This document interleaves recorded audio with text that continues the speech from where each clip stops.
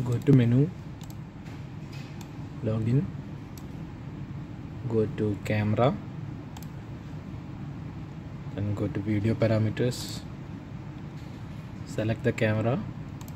So which camera having mic, you can select that camera, and go to this stream type, change this stream type video to video and audio.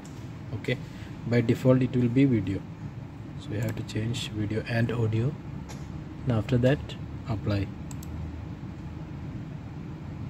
Okay, so the camera will reboot after the setting. After changing the mainstream, go to substream. Substream also you can change video to audio. After that click apply. Okay, click OK. After that go to storage, record, schedule record, and select the camera which having mic. Then go to advanced. Here you can see record audio.